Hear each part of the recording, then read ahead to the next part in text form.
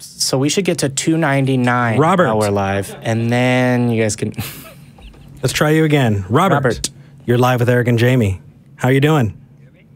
You are... watching your show. Awesome. Yeah. Hey, Robert. Hey, Rob. Long time no see, man. I didn't say I was enjoying it. Well, that's okay. You Still are one of my see. favorites. Weren't you the guy who said that the pyramids were the original place of the Garden of Eden? Yeah, I'll add to that. I also said that the Tower of Babel was actually pre the fall of the Garden of Eden also. It was just taken by God and put into the Bible out of context on purpose. That is... out of context on purpose by whom? Right. By God the writer, through the scribes that he gave the message to. Oh, Robert, Well, so- I've been gone for 3 weeks. I missed you. So what I will say is... I saw the show last week. All right, cool. Thank you for watching. I hope that you hit the like and that you're subscribed. Pound that like button. Do it. What I will say, Robert, is how familiar are you with the process that it took to come to what we now call the Bible, the modern Bible, right? Like the process of its construction. I'm aware that it was originally oral history. Okay. Oral history. Do you mean the Old Testament, or are you? Yes, the Old Testament. Okay, so are you aware that other cultures have used oral history to talk about their own creation myths? Would you say that those are true as well? I'm not as familiar with the other cultures as I am with the Hebrew and Christianity culture. Well, how familiar are you with the culture of... I mean, you're aware that Native Americans existed and still exist, and their culture and their well... yes. Right, I'm and that they have... American. Okay, awesome. And you realize that those aren't... Those original myths that they told each other, those oral traditions, were not Christian, right? Yes, they were based on spirituality. I know. Okay, I know that. so would you say that their myths are true?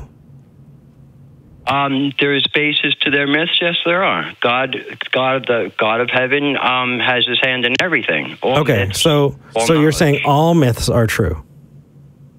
Not incomplete. No, they're not completely true. No. Okay, how do you tell what is true from what is not true? Oh shit, we hit 300. Hold on a second. No. 350. I take this shirt off.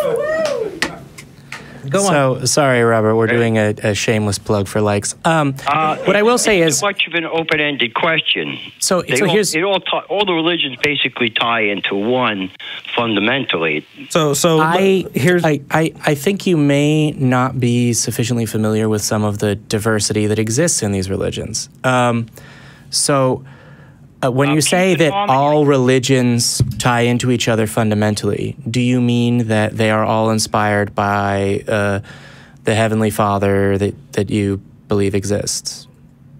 Yes, the Heavenly Father. So you've looked at the theologies of the world, and you've decided they are all created by the one that I've chosen. Yes, I do. So why would you assume that this particular theology is 100% accurate, and the others are not? All right, basically because when the Garden of Eden fell, that was God's chosen people because they were the last two. Okay, so, I mean, again, but that's... to them was eternal. Robert, Yeah. but that's according to the legend that you believe, right? If you chose, like, for example, if another person looked at all of the theologies of the world and went, you know what, Hinduism is the correct foundation of this, they would have a similar explanation for why Hinduism was the choice over Christianity. What is the reason that you have chosen to use, for example, the myths of the Garden of Eden and the Tower of Babel over, for example, the writings in the Vedic texts? I think I just told the physical manifestations that God used in that region as his promises to the Israelites. Okay, so hold on. So there's a lot of cool shit that, you know, people who have studied and meditated for a long period of time have been able to do in India and are still doing today. Right. Would that be evidence that Hinduism and that their religion is correct and that yours is not? What you're saying is they can do something that I can't. Well, no, I'm saying they do cool stuff based on meditating and whatever and defining their will, and they attribute it to their religion. Is that evidence that their theological claims are true? I'm giving them some credence. That's correct. Yeah, I'm giving them some credence for what they have. Why? Because God gave everybody something in the end days. Okay, so let's bring this to your door, right? Let's bring this directly. I'm holding the Book of Eric. The Book of Eric says that I am God and that I created the universe. Do you believe my book? No. Why? Why? Because I exist. You can point to me and you can talk to me. Have you spoken to anyone else's God? I've read other writing. No. But if you read my book, will you believe it? No, not really, Eric. Why? Because first of all, you don't believe in any power higher than yourself. Well, I mean, the God you believe in doesn't believe in a higher power than himself. Because he's I'm the stopping point. God. There's nothing above love. Eric loves me. I love all of you. Well, that's nice to know. I love 350, this shirt's coming off. So here's the question. Why don't you believe that I'm your God? Because the thing is, the reason it's important is because if you take everything as true, right? If you take everybody's religious phenomena as true, you come up with a point where, number one, you're going to get cognitive dissonance. People are just you're going to have stories that can't both be true at the same time, right? So you're going to have to, at some point, pick 450 and the pants come off. So here's the deal. I better finish this show quickly.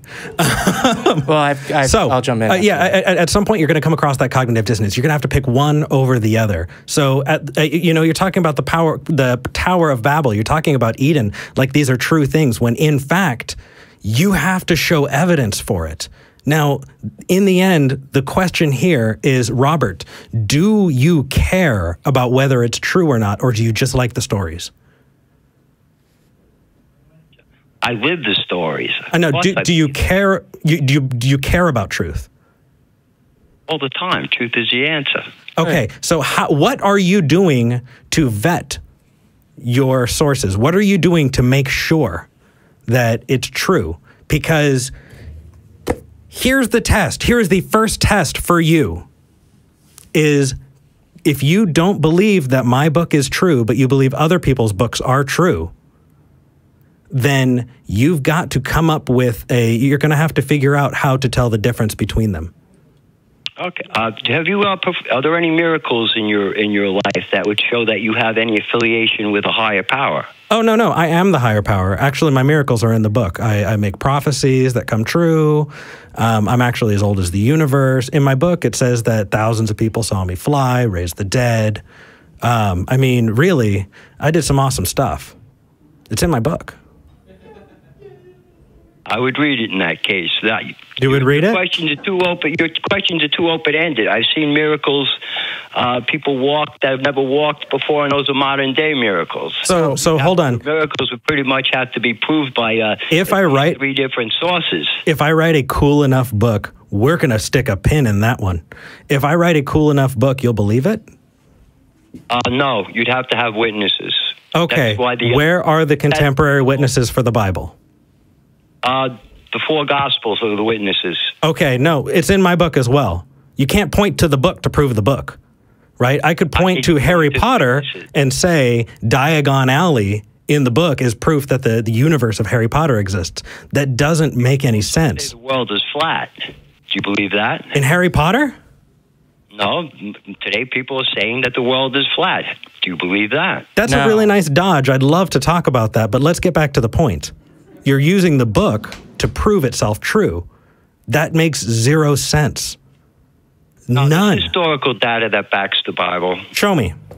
How about we use that? It's pretty much in the archives in the Middle East. It isn't. But the Romans documented their own data. Calling that data is an insult to that concept.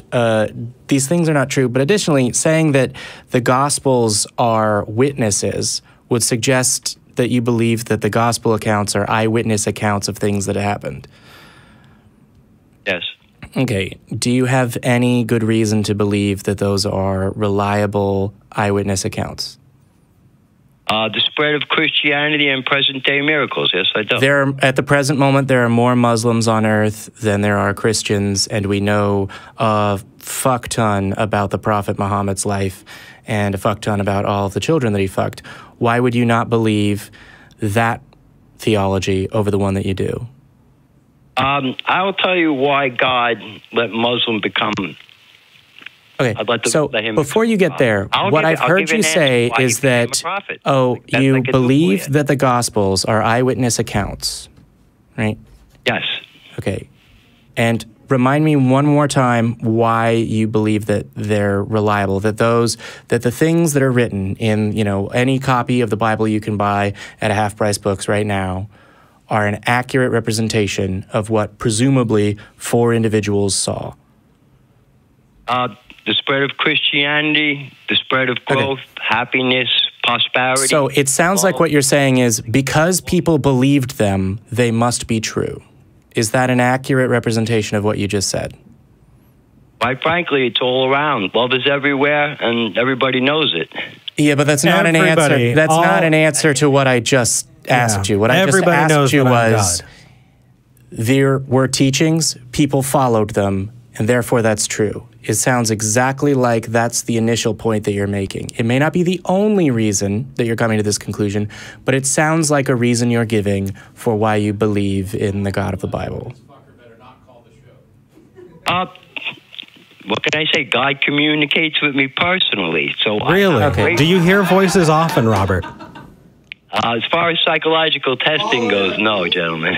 Okay. So do you think that some people hear voices and not others? How can they tell the difference between an angel and a condition, right? A medical condition. Yes, unfortunately nowadays. Yeah, the reason we're going off on so many tangents is because instead of answering the questions or saying, I don't know, you're coming up with more, and then we're going off down rabbit holes. Yeah. Right? The core of this is how do you get to determine what is true from what is not true? You said a whole bunch of biblical stuff. I think I saw Eric, I think I saw Matt's eyes pop out of his head when he heard you talking about the Tower of Babel, because holy crap, that's not even in its own mythology in that order, but that's fine because I don't believe that either, right? So here's your homework, right? You can call back to the show when you can tell the difference between my book and yours, a way that I can use and I can test. Can you do that? When I grew up, I was known not to do my homework. When I grew up, my mom told me if everybody jumped off a cliff, would you? Right? And that's a good thing to say if you're hanging out with a bunch of people that might be jumping off a cliff. So. Agreed, which is why you should not use the reasoning everybody else believes it. It spread, therefore it must be true. Actually, I'm sorry. The best thing to say is, well, what would be the actual consequences if you jumped off that cliff? Whether there are other people jumping off that cliff or not, it's either a good decision or a bad decision for you to jump off that cliff. And the thing that we are proposing is that if you want to determine whether or not you jump off the cliff of randomly believing something based on faith, you should determine whether or not there's any good reason to do that. And let me tell you, you're going to land and be flat on your back without a good reason, based on what you're saying. You're assuming that I was raised in a religious home. I'm not. I do not know I was raised in the world. I'm not assuming you were raised in a religious home. Well, that was the statement you made. I know for a fact that you were raised in religious homes and turned away. We're at the complete opposite ends of the spectrum here. So it's interesting that you call those two sort of binary definitions a spectrum. I don't think that's related to what I was trying to say. In fact, I know it's not at all related to what I was trying to say. I'm sorry that if you heard that assumption. I have no idea how you were raised, where you were raised, when you were raised, or how old you are. But absolutely none of that relates to whether or not, well, hey, a bunch of people believe this, a bunch of people believed this, and now those people are happy, therefore this is true. I do not think that is good reasoning, and I can tell you why I do not think that is a reliable path to come to a true belief, because that exact same path has been used by millions of people to come to completely contradictory beliefs. If I have a method that I'm trying to use to determine whether or not a proposition is true or not, and that same exact method can be used on the same proposition and come to completely contradictory conclusions, I conclude this method is not reliable because it does not produce reliable results. And I would advise that you do the same. The question was secular sexuality and how it pertains to the kingdom and above. Here's Robert. Robert. Yeah. We actually spent 15 minutes before you got to secular sexuality. I really want to hear it. I really want to hear what you have to say, but your key to entrance is being able to tell me how to tell the difference between my book and yours. All right. Okay? Very good. Yeah. All right. Can we count on your call again next week? I will try. It depends how much information I have to read to see where we are in a week from now. Oh, my beautiful butterfly. And also, no offense, it's a nice invitation. Absolutely. Yeah, I hope that you do. And additionally, I'm not sure whether you're aware that the ACA produces show Secular Sexuality, Mug to be seen in the foreground in the center, and they take calls. There's a lot of your shows that take calls. Yep. You spend your lifetime taking calls. So I'm happy to do that. Because here's the deal, we're trying our best, and we want to be there for people. Yeah. But Robert, I look forward to hearing from you again. I really hope you call in again. The only reason we're dropping you is because we're out of time. Yeah. That is fine.